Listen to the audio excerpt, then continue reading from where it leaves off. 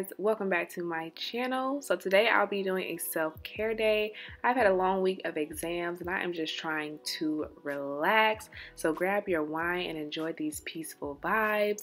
Before we get into this video, y'all already know, hit that subscribe button and give your girl a thumbs up for more videos. Nothing says peace like a good smelling candle. So first I'm going to light my So Simply's candle. This is a black owned business, you guys, so I will put their information in the description box below for you to check them out. Then I'm going to move into my everyday skincare routine. So I'm going to start by cleansing my face with the Neutrogena Ultra Gentle Cleanser. And I'm just going to take my time to really get the dirt off, clean my pores, and just give my skin some love and affection. If you guys want to know more about my skincare routine and what I use, what I do, I'm going to link that video above so you guys can check that out.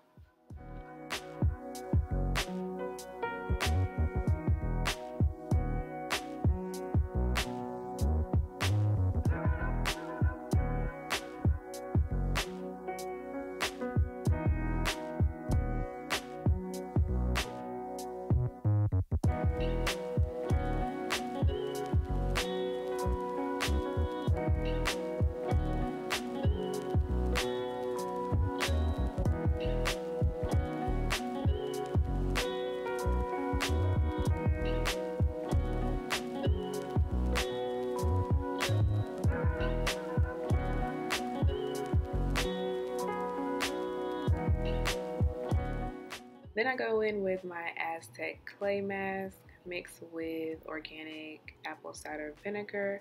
This is my go-to mask, y'all. I love this mask. It's versatile. You can use it in your hair as well. So this mask is going to stick around for a long time. And I add a little bit of turmeric in it to fade the dark marks on my skin. I try to do this at least twice a week, but y'all know how it gets when you get busy, you have finals, you know, really stressed out with things you have to do. We tend to skip this step. So tonight I'm going to let it sit, detox my skin, and work its magic. While I let my mask sit, I'm going to go ahead and run my bath water. I'll be putting in some Epsom salt to help relax my body and relieve the tension. And of course, a bath bomb. Y'all already know a bath is not complete without that. Now that I have rinsed the mask off, I'm going to go in with my moisturizer to finish my skincare routine. And honestly, you guys, I would recommend doing your moisturizer last. Well, I guess it depends on how thick your moisturizer is, because by the time you sit in that hot tub, it's going to melt off. And then I'm going to, of course, moisturize my lips with some Vaseline.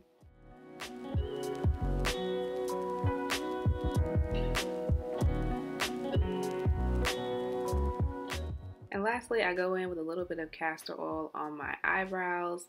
I don't know about y'all, but my eyebrows are very patchy and I've been trying to grow them out. I can't tell you whether it works or not. Maybe I'm not consistent enough, but yeah.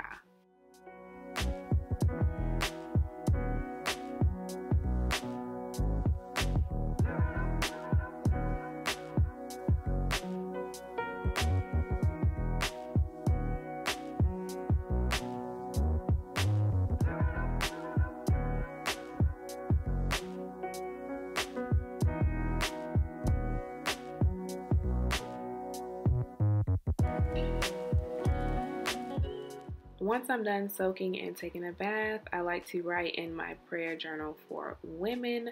I love this journal because not only does it allow you to read God's word, but it also allows you to write out your thoughts and really self-reflect on the past week.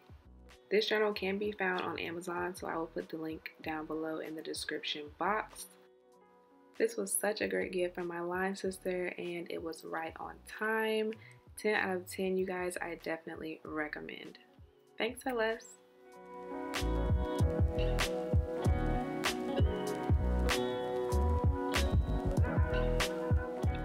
Right before I close my eyes, I like to read a few scriptures from this learning Bible. This has really been helping me learn the word and breaking it down to where I can understand it. So if you struggle with King James Version, I recommend Contemporary English Version.